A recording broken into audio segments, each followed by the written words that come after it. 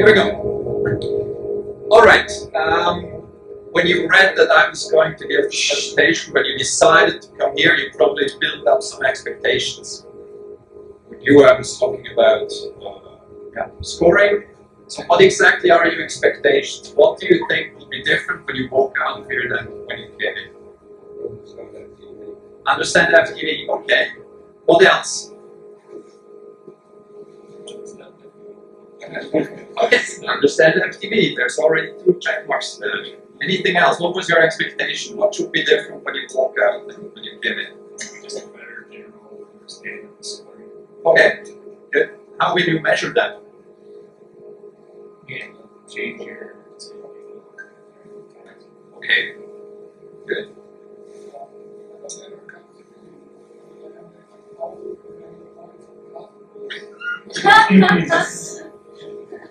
Okay, good. Anything else? I don't understand why yesterday 100 points, Okay. the day before. Okay, that's very good, but that's actually because of those discussions, that's why I decided I like to talk about this here. Because that seems to be one of the big mysteries in this whole story. Why does one day give 700 points and another one where you feel almost the same amount of time gives you much less. So yeah, what I'm going to talk about is 2 things. Both are abbreviated with 3 letters, GAP and FTV. I'm going into also why they're called like that in a little. First of all, who is this guy standing here in front of you? Most of you, in one way or the other, probably will have touched with my work over the last few years. I started paragliding in 1992 with a paraglider called a Twist. It's a 2-riser system without any accelerator. It's great. My first competitions were in California, because I lived there for a while, and I flew in the Owens Valley with oxygen. My second competition, that was quite exciting. I won 1 competition in my life, that was the Marion Open in 2007. The second was Raul Penso. At that time he flew a glider that was much too big for him, so I couldn't pass it. I was here in Tucumán in 2007 with my partner at that time. There's Badger for the Americans. Yeah, we're not happy with the weather on that. Yeah, all week. I did during the whole week. I never got higher than launch. 12 months. What else is good? I think you got higher. Yes. I was a member of the Swiss team once for the Europeans in 2010. Those who were there, it was in Austria, and they were away for 2 weeks. It's your fault. There's a pattern here, man. This was from one of the cancelled days. And in 2011, I found out that there had been a rule change decided by CIVL.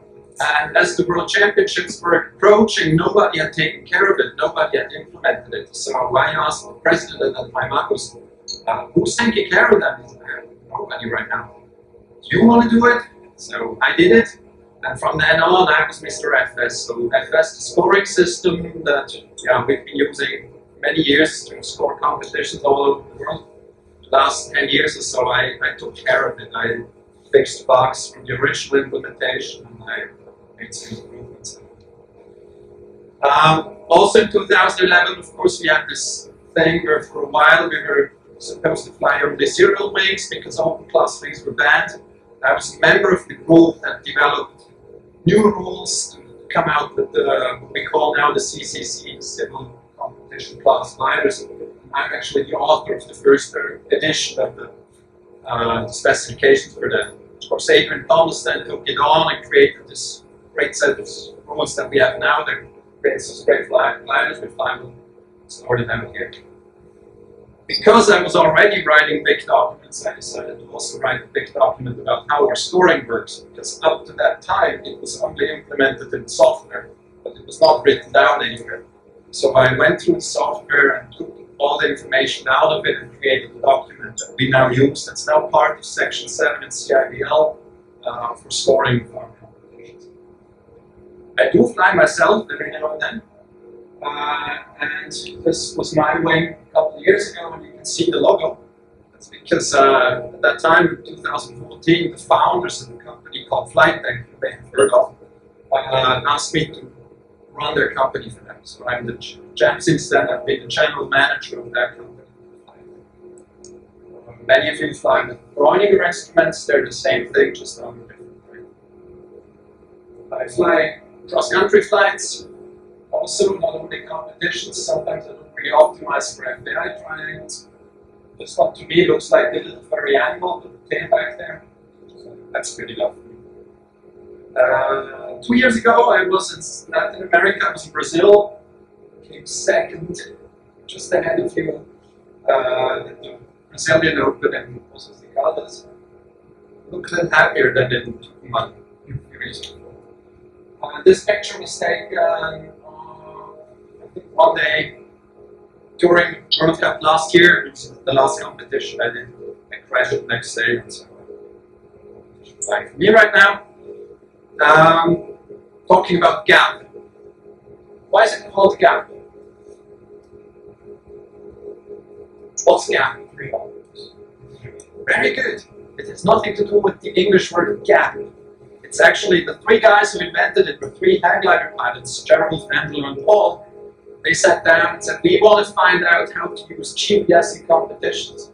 So you probably still remember how before GPS we used to run our competitions with cameras, taking photos from certain angles and dropping cameras, having to wait for someone to score to develop the film, and everything was a big mess. Those three guys came up with a method to use GPS in our competitions instead. That's where the name gap comes from. They sat down in a bar, like any great invention in the history of mankind. They sat in three guys sit in a bar, start talking. They took a bunch of napkins and they started drawing curves. How should time points be distributed? How should all these curves? They drew them on napkins. And then they went to a mathematician and said, we need the formulas for these curves. The mathematician then created formulas. That's why some of them are a little wacky, because yeah, they were ventral and then the math was made to fit those hand-drawn curves. It started in basically 2000. 2000 they came out with the first version. In 2000 we started flying, seriously flying many competitions with GPS. And they kept developing and changing it to their needs. And there was a little branch off in Australia, OSGAP, slightly different. And then basically every year, then with my input also, we modified it, we adopted it to make it fair and make it more transparent until, yeah, this stops in 2018 now. It actually goes on. 2021 we also created an edition. When we look at how competitions are scored, there's a whole bunch of steps involved. I'm only going to look at a few of them. The first and most important one, I think, is defining the competition parameters. So that's one that's not very well understood, kind of thing. Those who were at the team leader briefing there, the first one. So the competition parameters are a way of saying, what does it need here at this site where we are now for a task to be worth 1,000 points? We have 5 of those parameters we need to set. They're set at the beginning of the competition, they're not changed throughout the competition. The first one is called nominal distance. We will go into how they affect the points that allow you, now we just listed it. In blue you see the values we use in this competition here. So there's something called a nominal distance. And that's, in the idea of the inventors, it's to say how far do we go here on a good day. So if it's different in La Réunion, then since I call it probably 200 kilometer passes, it's different. There's a different way to say, well, this is worth 1,000 points. La Réunion, the 35 kilometer task is worth 1,000 points. You work your butt off. Chelan, that's not worth 1,000 points. Nominal goal is basically you want to say how big is the part of the field that you want to go. out of 100 pilots participating, when are we happy? When do we think it's a good task? And when do we think it's more luck was involved? So if we say 30%, so out of 100, we expect 30 pilots involved. If it's fewer than that, then maybe it was not a good task. It's the assumption. Maybe it was more luck was involved, probably 1 or 2 or 3 of them. Nominal time, how long should the task take? So that pilots have to take several decisions, have to really prove that they're good pilots until they reach over, until they land. And nominal launch, that's a little different. That's more on the security side, the safety side. Sometimes everybody's on launch and conditions are such that only few pilots launch. And the idea is it would not be fair if those 5 pilots who launch, fly and get 1,000 points in the end, and everybody who decided the conditions are too bad to launch get 0. So nominal launch means how many pilots need to launch for it to be worth 1,000 points. And we set it here to 96%. And the last one is, again, safety. It's minimum distance. It's the distance that you get as soon as you launch. You're scored for that distance. Even if you bomb out right below launch, only 500 meters away, you still get that minimum distance. In this case here, go 5 kilometers. And the way we defined it here was we looked at how far is it from Mabola to the landing behind the golf course. It's 4.5 kilometers. So you can safely land there if you bomb out, and you still get 5 kilometers more than you actually do. So no reason to risk your neck and flying low over trees or power lines. Better go safe, land safely. That's the idea. Also keep in mind, the people who invented this were hang glider pilots. For them, landing safely somewhere in an official landing is more important. Yeah, it's a little more important than that. If you look at our results, we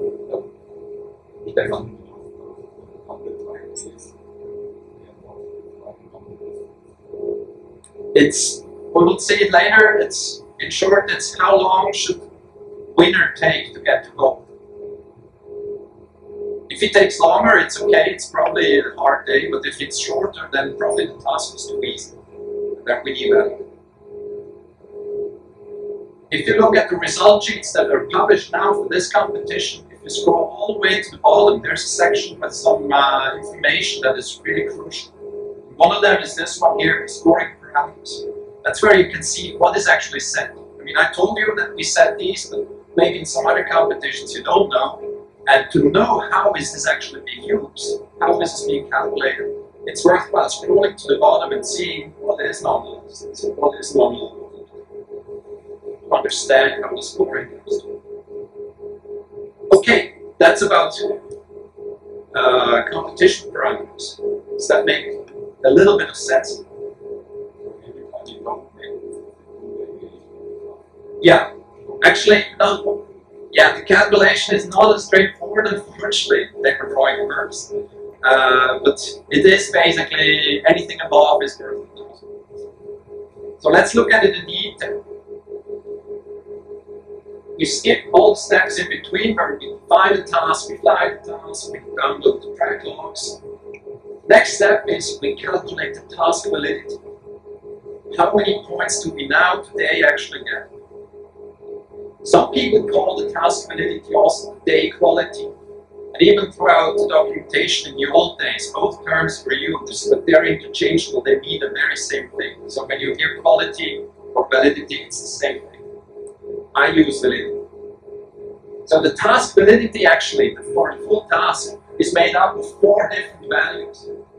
Each one of them has a value between 0 and 1, and they're multiplied. So in the end, I get again a value between 0 and 1, or between 0 and 100%. It's launch validity, distance validity, time validity, and stop. In a task that's not stopped, stop validity is always on. So that one is only effective in tasks like yesterday, where the meet director stops, then we get a stop validity that's lower than 1, it affects the validity. The other 3 we have every time. Now let's look at launch validity. What we put in, the input for that is nominal launch. Remember, that's one of the parameters for the competition was nominal launch, which we set at 96%. It's how many people are at launch.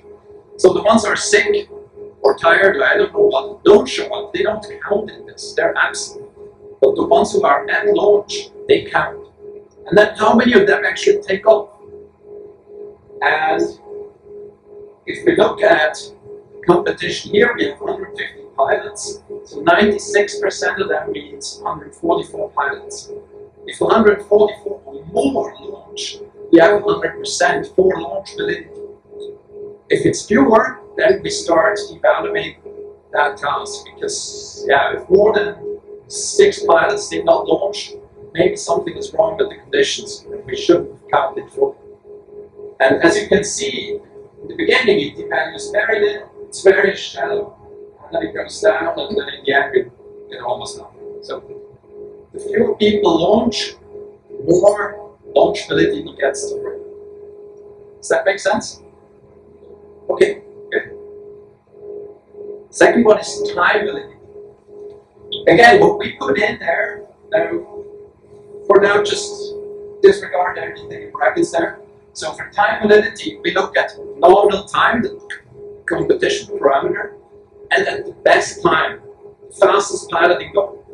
We compare the two of them. We actually divide best time by nominal time. And if it's the same or more, if the best time is the same or more than nominal time, we get 1, we get full validity. If the fastest pilot was faster than nominal time, it starts degrading. And if he's only there in 10% of nominal time, so here, what is it? Instead of 75 minutes, he's there in 7.5 minutes, then it's worth nothing. Makes sense. Probably the task was not set properly. If he reaches goal in 7.5 minutes, yeah, we can't. Now this is when somebody reaches goal, because we look at the fastest time, so we need somebody in goal. Now, as you know, there may be tasks every now and then where nobody reaches goal. What do we do then? We look at distance. So instead of nominal time, we now look at the nominal distance, also parameter we set. And we look at the best distance. How far did the furthest pilot get? And we do the very same thing. If you reach nominal distance, or if you go further than nominal distance, it's fully valid. If it's less, then we start evaluating along this curve. Only the best pilots. Only the best. This only takes the best pilot's result. So the fastest or the furthest. One. Say? One first best or some percentage. No, only the best. Only the one that got furthest. And the one that was fastest.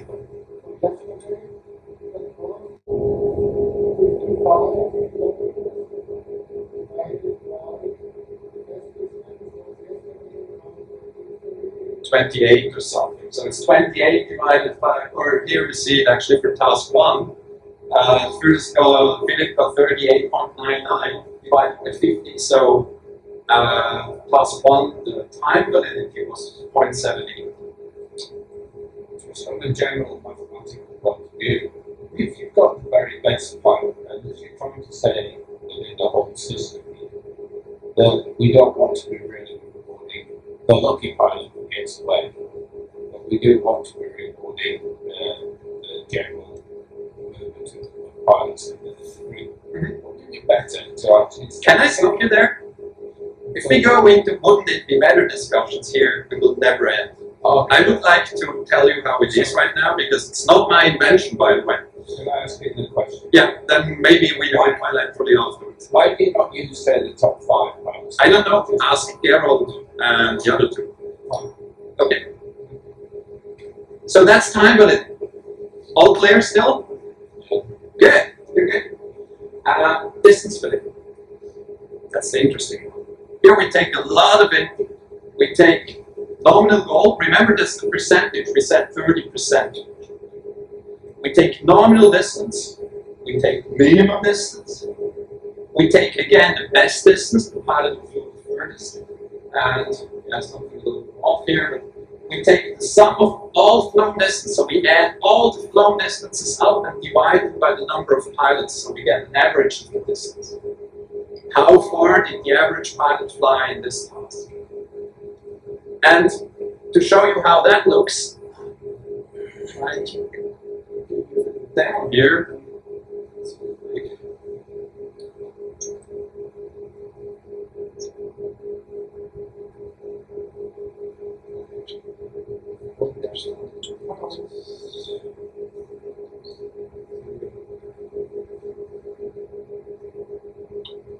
So what I do here in this graph is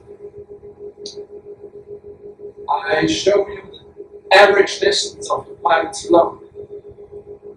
And then what the validity is, distance validity. And like right now I give you two examples. One is with the nominal distance of 50 kilometers and one is with the nominal distance of 100 kilometers. And we also assume the best pilot flew exactly 50 kilometers. And what we see here now is when the nominal distance of 50 kilometers, unfortunately this is too small to read, but down here it says 30, 31. So we reach full validity at 31 kilometers. So if the average pilot in a race flies 31 kilometers, that's for the numbers here. If the average of the field flies 31 kilometers, we have full validity for distance. Does that make sense?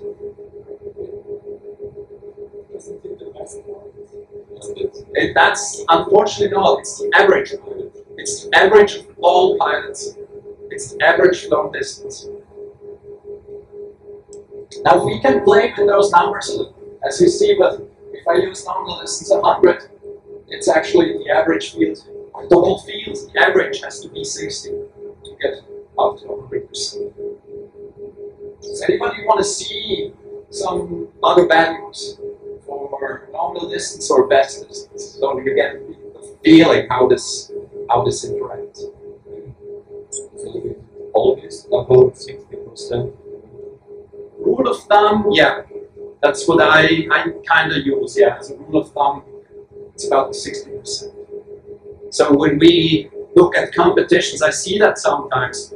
I have the support for some competitions, and they set nominal distance to 30 kilometers. Then we have, like, at 18 kilometers average, you get 100%. And if that's at the site where normally people fly 80 kilometers, it's probably good. So in general, what I find, having worked with FS, having supported many competitions, this is the value, nominal distance value is the one that's usually set wrong, usually too low. And that means tasks that should not be worth 1,000 points are then suddenly worth 1,000 points because we reach that very quickly. Pilots reach 60% of that very quickly. Yeah. Is the main reason in difference? No, there's another one. My question on this thing is that my actual end, which obviously we have some really long tasks. Pretty short tasks, it only depends on if flying from wind downwind or if flying triangles with reasonable winds. How does one go about setting nominal distance accurately like that distance traveled so far? Yeah, then I would probably set it to a good triangle, except that mediocre downwind tasks still get 1,000 points. It's probably Chris, yeah. They're all valued the same, so there's no way. All the three, they are the same. So distance validity, time validity, launch validity, and also stop validity, they're all the same, worth the same. You have to set this parameter Correct. for every day. No. Yeah. Exactly, because only then will it actually devalue the weekdays, the bad days. So you get lower points for, not so good days. That's the idea, the philosophy. How goes to in this case, the nominal distance is given to ways. What's the time of determining the distance? If nobody reaches goal, very correct and very well noted. That's yeah, that's one of the interesting things about this. So the time of the thing makes it more sense with the number of things because it's how far you the best one can go. Yeah. But in the nominal distance or the distance or the detail, it makes less sense because it is connected to the majority of The average, yeah. So why not use it differently? Can I stop you there? The next question, that was the first question. Another one was, what is normal? It's very hard for an organizer to assess the average. Yeah. So what is, for instance, the average distance from these two tasks?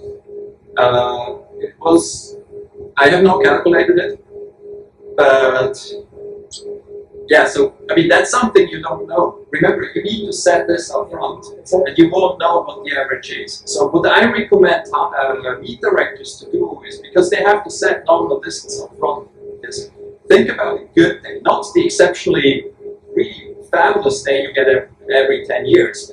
The good days in the year, how far can you go from this side? And they told me, for instance, here, it's about 60 kilometers. So I personally would set nominal distance for here, from Logangola to 60 kilometers. Accepting that we have a world championship where maybe we never get to 1,000 points down.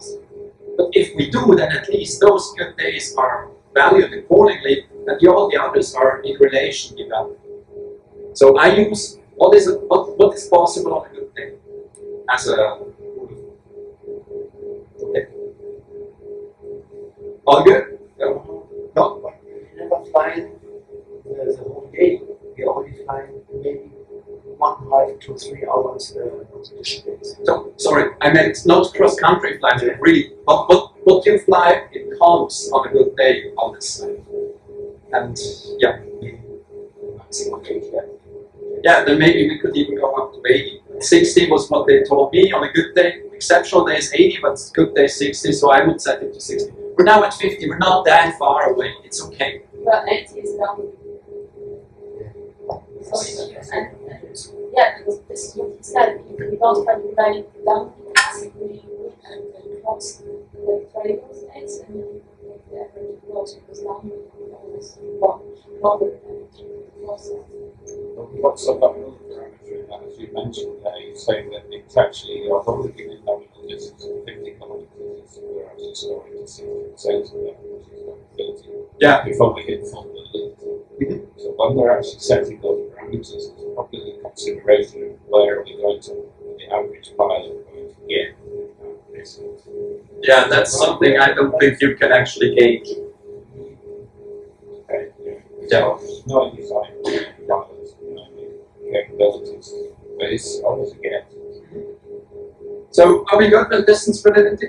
All clear? Good. So, in task 1, distance validity was 0.812. On average, people got pretty far along. I mean, we say they need 30% for 100 or 1. So, yeah, we got, I think the average was like 26, 25. Last one is stop validity. Now remember, on a task that runs through, this is 1. We don't even look at it, it's just 1. But once the task is stopped, we start calculating. And this is something that's a little newer than the rest. This was actually invented by Ulrich, the scorekeeper here. It was invented after 2009 World Cup Super Final, the first World Cup Super Final. Who was there? There was one task there that was stopped, you probably remember. It was stopped at a time when the whole field was still in the same thermal, everybody turning in the same thermal. And at that time, because we didn't have stop validity, it was stopped, and it made a significant difference in points whether you were on the side of the thermal facing towards goal or on the opposite side. A significant difference. And of course, it could be changed in the competition, but those results, a lot of people were not, especially that half of the field that was on the other side of the thermal, they were not really happy with that. So Ulrich sat down.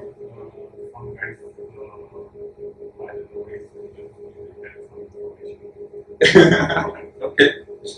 So Joerg invented the stop validity, and it takes into account how many people actually already at end of speed section. Or let me phrase this differently. I mean, this is all that goes in, but his thinking is two things. One is, how far is the task already done? How far is it already decided?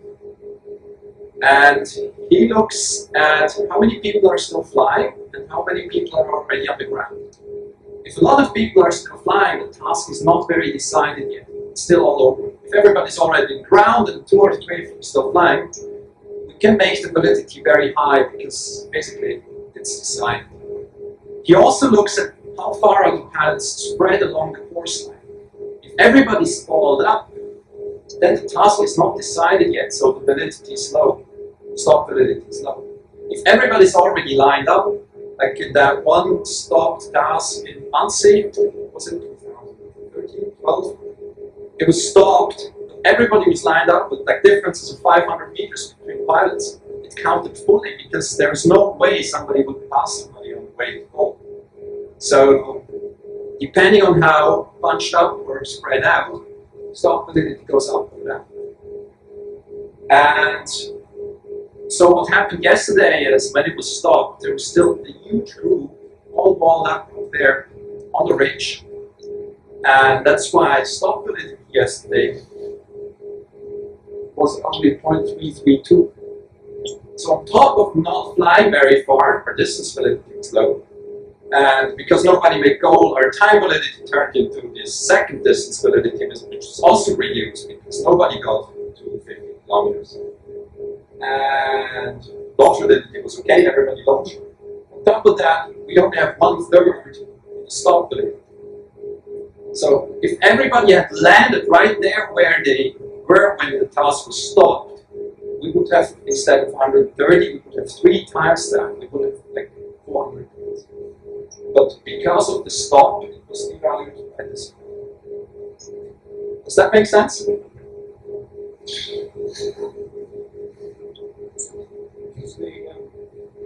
What in four into many of these? What in four for height? Return in these. You mean the bonus distance? Yeah. Bonus distance. Not in the stop validity. This is your point. This is only for the general. So yeah, so is that going to the question? Is that It's actually how into the distance validity. No, it does not. We only look at where people were. And then we add the other distance. as opposed to the additions? This is only for Alright, so that was stop validity. So we covered all the 4 validity factors. We know how to calculate the day validity. Well, I know. Do you know too? Are we good? Okay. Now, I don't know how to do this in my head. So to answer Daniel's question in the beginning, when I started working on FS, I started playing this game where after every task, I tried to make an estimate how many points we would get for that task. And I was frustratingly off every single time. So a couple of years ago, I stopped playing that game with myself because it was just frustrating.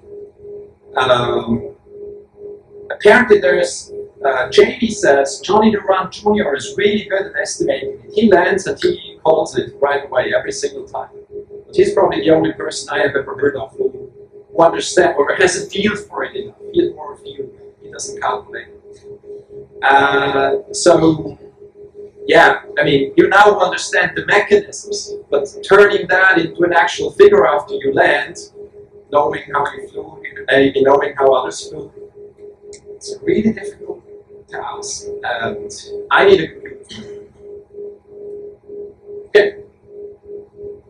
So, also at the bottom of every ranking, you find this. That's the answer to it. Why is task 2 yesterday only worth 139 points? So the distance validity was 0.543, time validity 0.771, stop validity 332. Launch is 1, so we multiply these 4 numbers, we arrive at this. Does that make sense? So whenever you have a question or wonder how scores come to be, scroll to the bottom. Very easy. So basically, there is task value to 1 and it's not.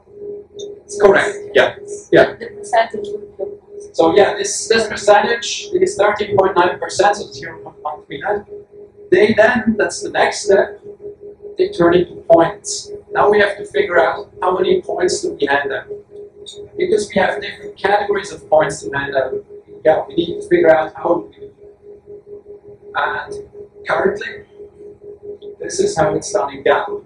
Now, here we fly according to the PwC formula, so it's slightly different. I put the wrong slide in here, I apologize. So what you see here right now, that would be GAP. But here we fly with PwC, which means the red bar is smaller in the beginning and then gets wider here. It's not uniform. Anymore. It's like this. But that's a different thing. That's a different thing. That's just how many points do we hand out. The big takeaway here is what's on the bottom here. That's pilots in goal. So depending on how many pilots make it in goal, our distribution of points, how many time points and how many distance points, that changes. The more pilots come into goal, the less important is distance, but the more important is time. So I may be the winner, only 10% come into goal, and then if 80 up, if all the rest comes in eventually also, suddenly that switches.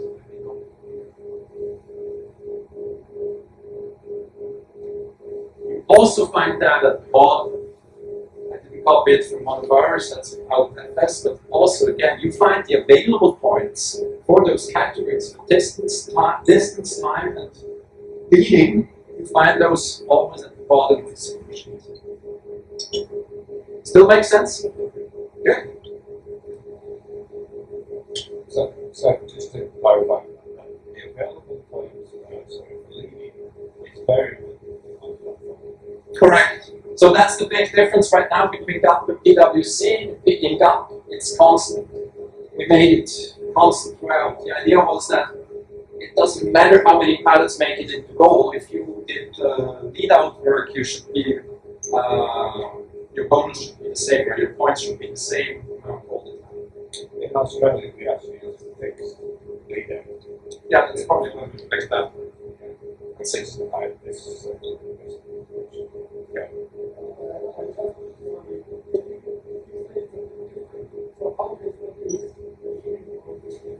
Yeah, so the leading points, similar to the time points, they grow as more pilots make it into goal. They start with less than what we have here, and they grow to this size.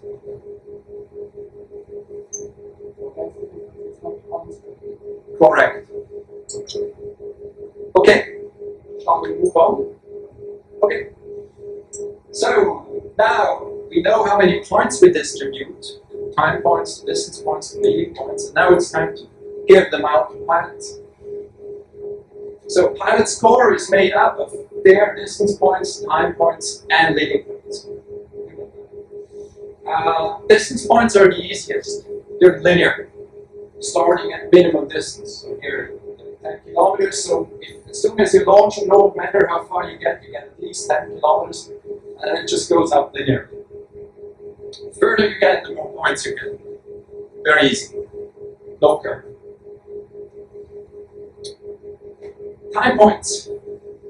They're a little more different, a little more difficult to calculate, so I give you 3 examples here. They're based on best pilot's time, the best time, and your time. So if the best time was 1 hour, if you got the blue line, 2 hours red, 3 hour best time. And there are basically 2 main takeaways out of this. Takeaway 1 is the curves are steeper in the beginning than they are at the back. What does that mean?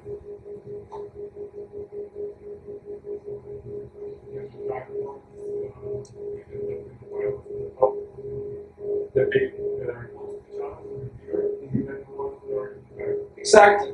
So a 1 second lead between the first and second will translate into a bigger point difference and a 1 second distance back here.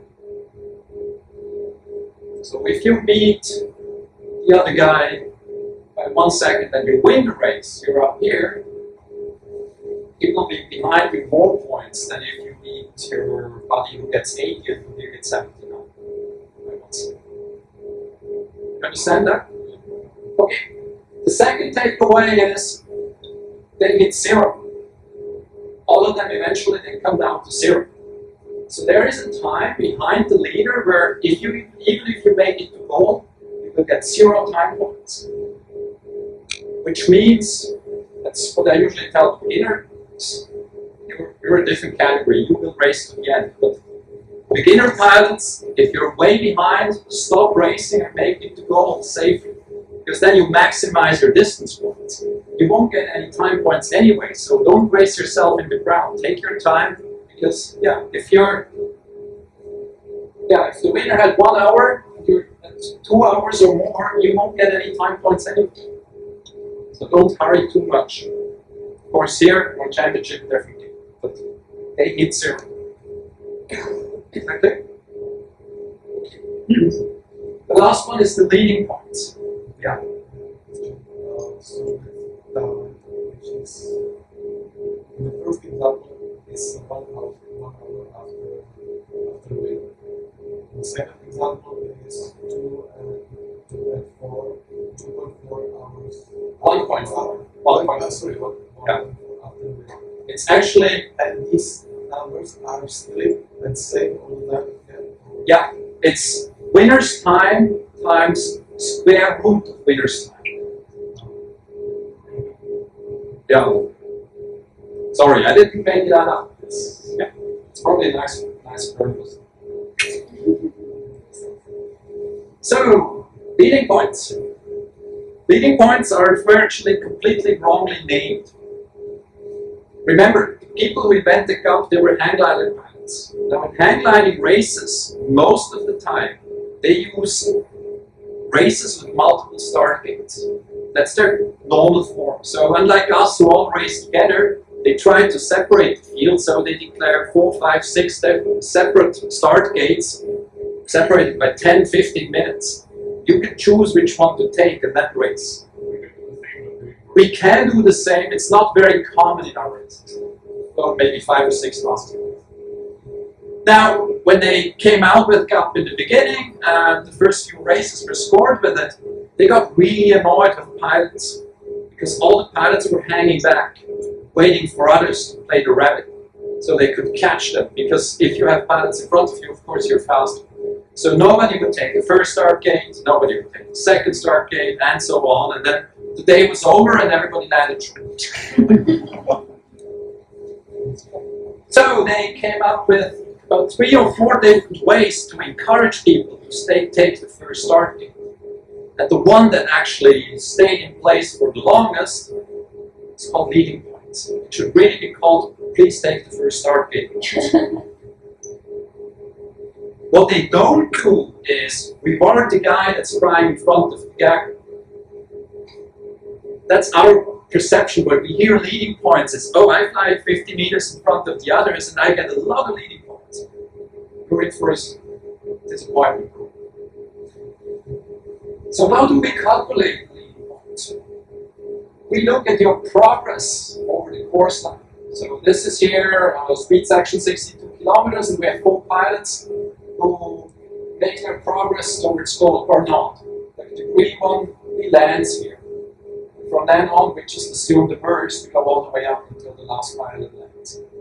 Orange had a GPS malfunction in between, so we assume the worst. He didn't make any progress until we had an upgrade. Blue one was in the lead at first. He also started very early.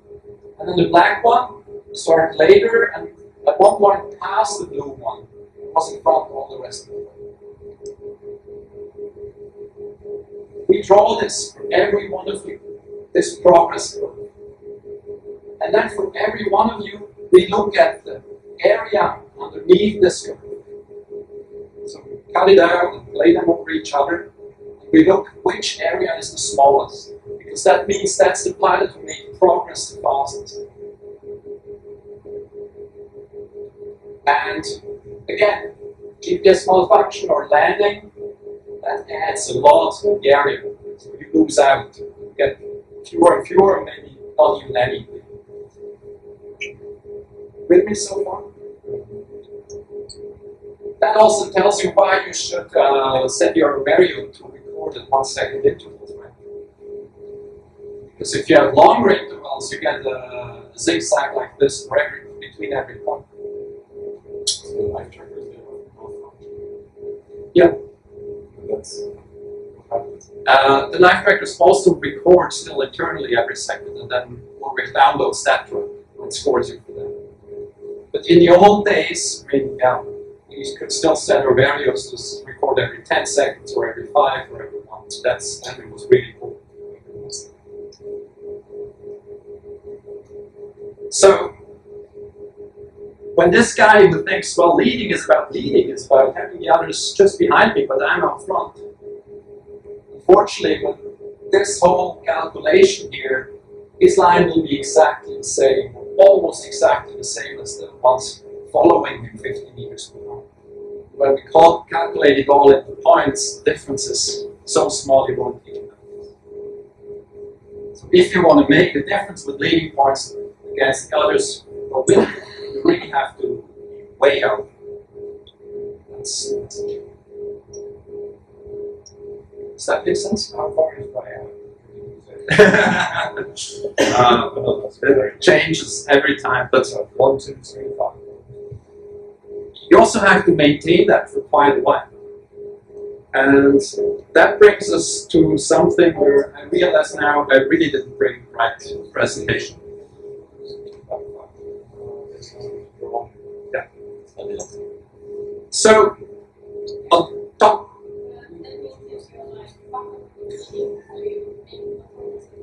Yeah.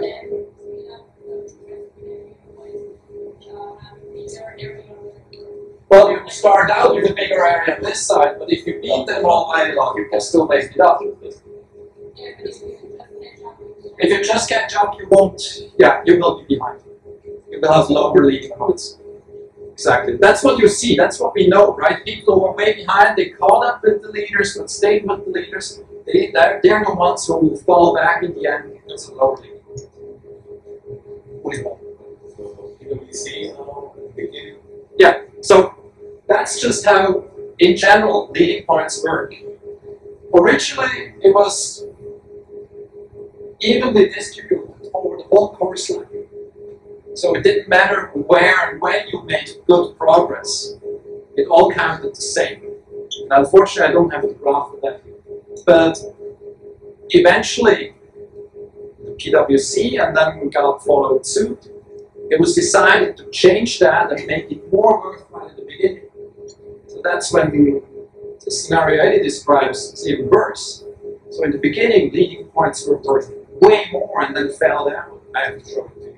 This, they fell down. I haven't thought that yet. No, it's because in one guy we were doing this straight line, not. It was a quadratic. It was a quadratic. Yeah. So in the beginning, it counted really a lot, and then the further you progressed, the less these counted.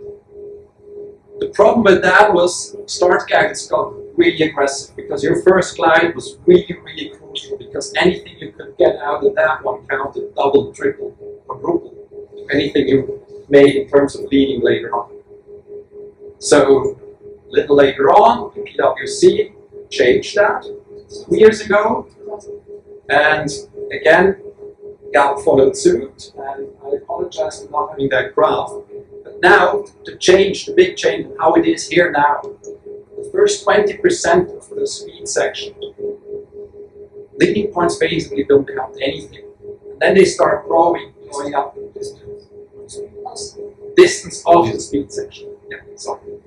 The first 20%, they count almost nothing, and then they go up all the way and start falling down again. Which means if I mess up in the beginning, if I mess up at the start, it's not so bad. Because yeah, I have a bigger area, but at that point it doesn't count that much. But after about 20% of the task, that's really when the leading points start hitting in. That's where the group that's out front, they start bringing up leading points. And and then it falls down again. So the last few kilometers of the speed section, leading points are not that important anymore. There it's more about who gets there first. You understand that? You can go ahead, just wave my hands. Speaks parameters or adjusted No, that's fixed. That's just based on the, it's for every task and it's based on the speed section distance. but then in between two indications. Yeah, it's always the same. It's the same curve. That one does not adjust when you. And I will try to show a picture. Maybe I put it on the chat how that picture actually looks. I can do that, of course. If you want to torture yourself, yes. Okay, so this is. I'm sorry. So if you had a 100 kilometer speed section, Yeah. the middle 60 kilometers is all. Pretty much, yeah. That's. I mean, they're round curves, so you can't say black and white. This is where it starts out, but this is really where it starts getting interesting. Yeah. It's not a bell curve. Something. Yeah, Ulrich made that something more aggressive. Together this time. I was drawing that curve too far. Okay, you drew it, and then somebody else came up. We don't know.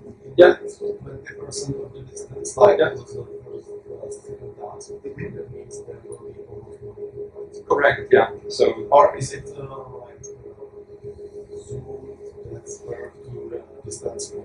To my knowledge, no. But now we're getting into an area where I don't know everything because the documentation for that is a little sketchy.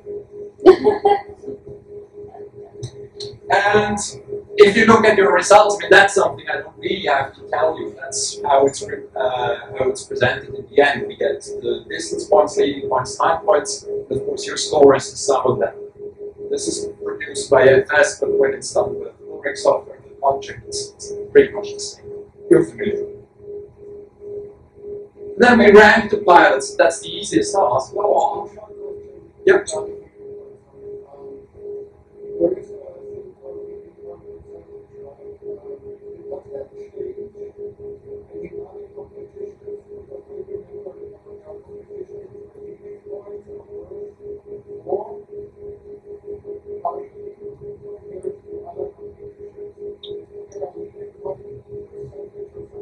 That's this here. That's this here. So basically, how much of the overall is awarded to leading points?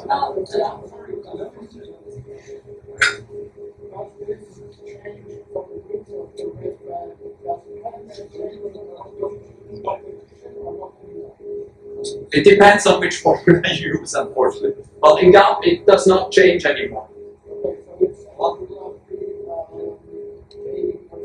Yeah. Joerg is referring to the double leading points in the championship. Okay, yeah, that we kicked out. That was a part. Yeah, we kicked that out. So, to come to a conclusion, ranking is of course by the sum of your points. Yeah, so we rank the one with the most points as first, and so on, that's the trivial. And then we create the competition ranking, and that's where FTV comes into play. Who still has brain capacity to take in FTV? Good! So what does FTV stand for? I could just Fixed total validity, yeah, which is 3 words, one after the other, which don't really make sense. So, just a collection of 3 words that I think are pretty random. I couldn't really figure out why it's called it. fucking Tom. So it's this card system for results with different top scores. In the old days in the World Cup, every task was worth 1,000 points. There was no devaluation. Every task was worth 1,000 points. And they could use a much easier discard system. So just the lower your points, the worse your task and output. Now, because in GAP, as we learned, we have different top scores. Sometimes the winner has 139 points, sometimes the winner has 77.2. We need a different system, that's what FTV is. It allows also to discard partial task results. That's what makes it a little complicated, but also mathematically fair. To give you an example, we have a competition with 4 tasks. And these are the validities, so yeah, Task 1, somebody got 1,000 points, task 2, 800, 500, 1,000. If I add all those up, I get total validity, that's probably the title hit from, of 3.3. My scores are written underneath, so my score, if I don't do any discards, is 2,850. First thing I do is I figure out how well did I do in relation to the task validity. So how many points, how big is the percentage of my points regards to the validity? So there are like 98.5, 185%. Then I sort them according to that percentage. So the one with 100%, that's a win. Oh, it was worth 500, I won 500, so I won that task. It's 100%. And on the far end, there's an 800 task, 800 point task, I only had 600 points, 82.5%. I sort them in that order. Now, it is exactly what we say FTV is 25%, that's what we have here. Total validity, we said, is 3.3, 25% is 0.825. That's how much I discard. Out of those 3.3, 0.825 I throw out. The worst 0.8. I start with the worst task, the one with the lowest percentage. Remember that was task 2. It was valid 0.8, and I have a total of 0.85 to discard, so I can discard the full one, and it counts nothing anymore. I still have a little bit left to discard, because I have 0.825 to discard overall. This one was 0.8. I still have a tiny little bit to discard, so I move up to the next one. And of this one, I can discard because it was fully valid. 0.25, 0.025 is 2.5%, it's 21 points I discarded. So the last task counts nothing. This one, out of the 850, I still count 828. And then I'm done. I've used up all my discards, so the following tasks come fully. And that gives me an FTV 25% result of 2,228. Anyone still following? If we look at results, again this is FS, we see for every task the validity. So that gives us an idea of how good the best ones, how many points they get. And then we see for every task what was discarded and what was partially discarded. There's still a number in front. I would like to give you another example, and then we're done here. But that's because every now and then people ask, in this example you just gave, you keep the 500 points, let's go back real quick. You keep the 500 points task, and you cross out the 600. That's stupid. You should take that one out, not that one. Well, that's not how it goes. So let's look at that. With a sample with 3 pilots. So we got 5 tasks, 4 of them count fully, and the last one was only half. We have pilot Alex, who won all the first tasks, and then only had 100 points on the last one. So his total score is 4,100. We have Boris and Charlie, they're twins. They always fly wing to wing, exactly the same. And they came in with 900 points for the first 2 tasks, and both win with equal time, equal winning points and everything. They win the last task. So they also have 4,000 points. Now we say we do FTV. And because the math works a little easier, let's do FTV 20%. So 1/5, the first 1/5 goes out. Who wins?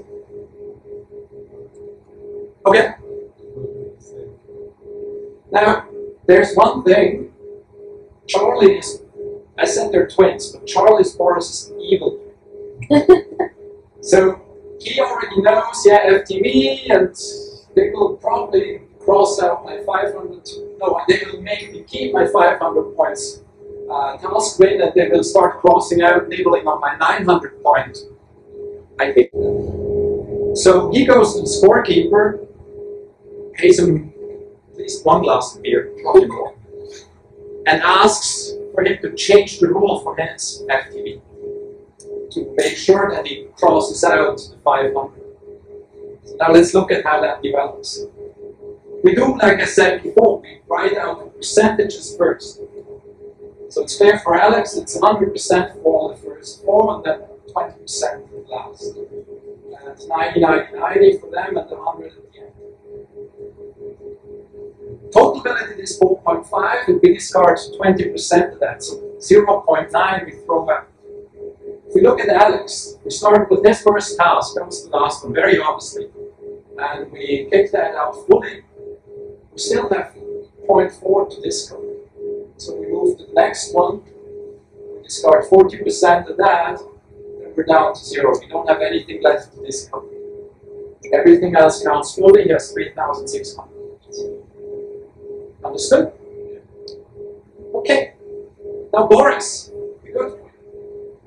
We do the same thing, and it doesn't matter which one we do, because they all have the same percentage, so we just take task 4.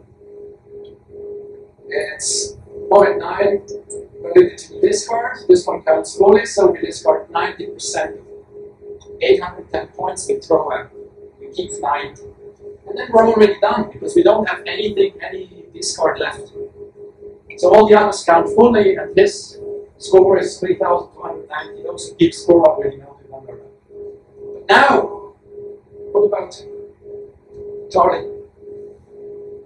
We write the scorekeeper to discard first is task quick, because it's its lowest score.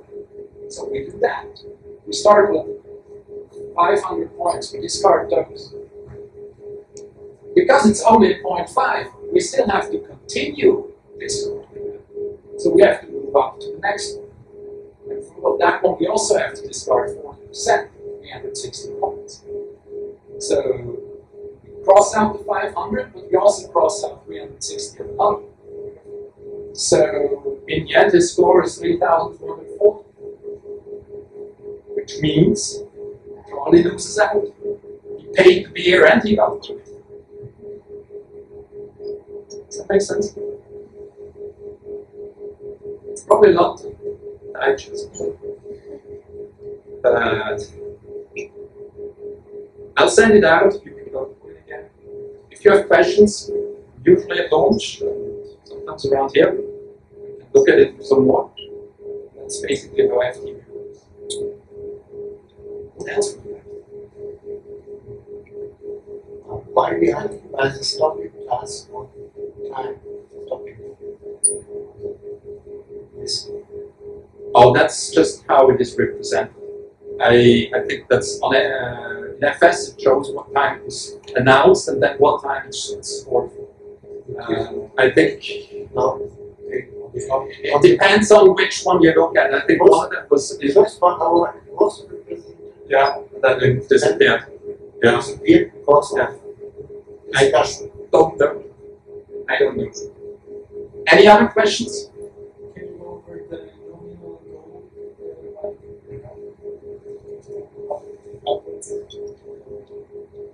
nominal goal? Nominal goal. Nominal goal only affects distance validity. The calculation there is How much is according to that? Yeah. How much does it change if one person is all impressive? So, Like, basically the change best a thing- lot or not? the best thing to do is show here. So, oh shit, I hard coded it somewhere in this formula here. Sorry. So I can't tell you off the top of my head, unfortunately, but I can make it. It does, yeah, because I have to look at the formula some more. I can send you this also, so you can play yourself. And I'll add nominal goal as the parameter here, so you can play with it and you see how that shifts, how that changes. I think that's a good tool for a meet director to figure out what should I actually use as normal distance. And normal. But in general, we have been using 30% pretty solidly for 10, 15, 20 years now. Nobody has really moved a lot there. And so I wouldn't even change that. Based on my experience, even with a lot less than 30% of gold, the price doesn't. It is. It's true, yeah. It's more important how far the average of the field flies than whether or not people reach, that percentage of people reach goal. Also, one thing to remember, if more than the 30% reach goal, that doesn't devalue anything, then it's just okay, then we're just at maximum. But everybody underneath, then it devalues a little. But it's not one-to-one, so it's not if only 29 of 100 reach goal, then we start devaluing, because it goes more into the average distance calculation. Do you know what's the reasons behind the ones average? At the time it was introduced, it was the kind. No, we're not that bad. They just said we want to give something, but depending on wind and everything, you can't really take too much, so it's better than nothing. The idea came out of, we had a task in Holcim and 3 Europeans where people were on the ground and others were 2,000 meters above them, and they were scored exactly the same. So we said exactly the same is probably wrong. And so we just took the 4-to-1 glide and said, yeah, let's add that, that's okay. It's more, so therefore, hang gliders have 5, so they're not much better. Probably it's more important. Yeah. You get something. You go forward over that one, it's right underneath. Yeah.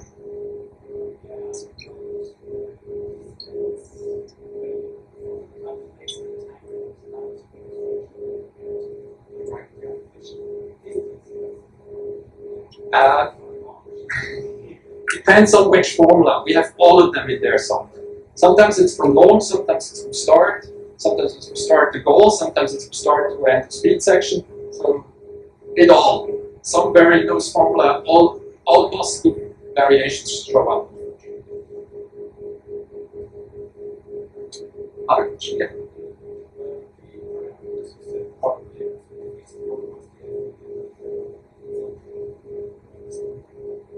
Well, their FTV and the competition parameters are pretty independent.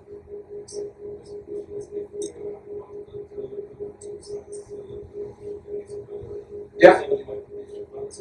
Yeah. Yeah. I would send it for the, let's say, lesser side. And then accept that the others, probably even a mediocre task in the better value, will count for. Okay. More questions? Well, thank you very much for your attention.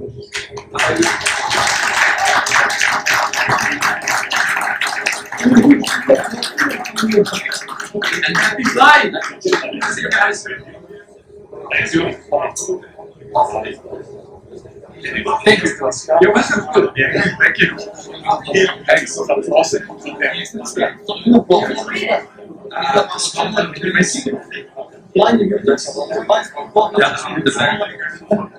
You're Chris, right? Oh,